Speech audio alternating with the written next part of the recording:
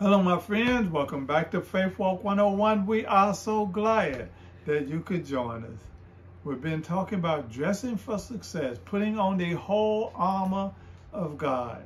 And right now, we still have the helmet of salvation and the sword of the Spirit, which is the Word of God. And we're using the Lord's Prayer as a guide to praying in the Spirit. And when we talk about praying in the Spirit, what we are talking about is praying according to God's will. And to know what God's will is, we have to look into His Word. We have to study His Word. And His Word is the bread. That's what we're going to be eating. And in this verse, Matthew 6:11 says, "Give us this day our daily bread." And the daily bread is the Word of God.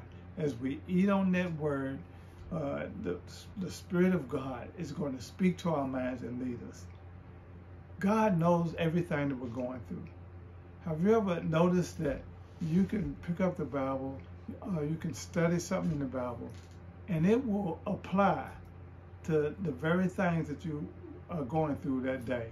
It just seems like God already knows, and He puts those scriptures right there. He puts that bread there for you to eat, so that for you to be able to face the day.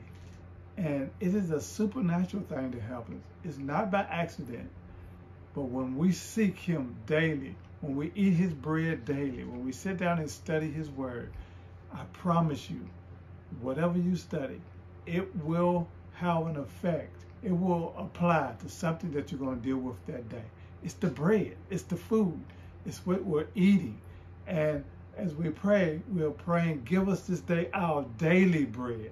We're totally dependent on God. We're surrendering to Him. We're humbling ourselves, and we're saying, I need Him.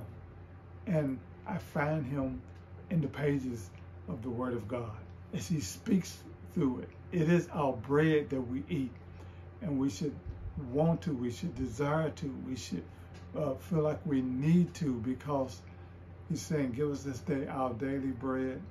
It's our hope to study His Word, because that's how He's going to speak to us.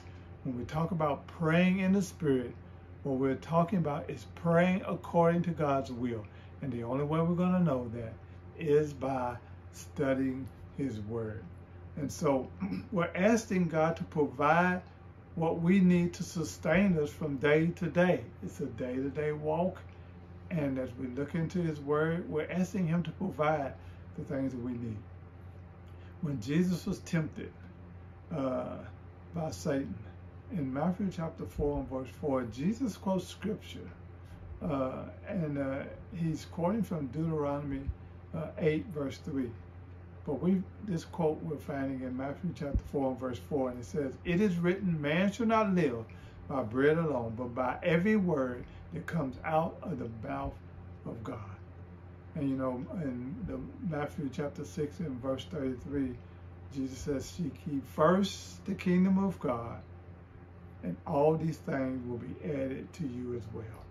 The kingdom should be our first priority and what we delight in, my friends. Trust Him, strengthening our minds with the Word of God, training our minds. We want to be able to pray in the Spirit according to God's will. Continue to join us on Faithwalk 101 as we talk more about these things. Thank you, my friend.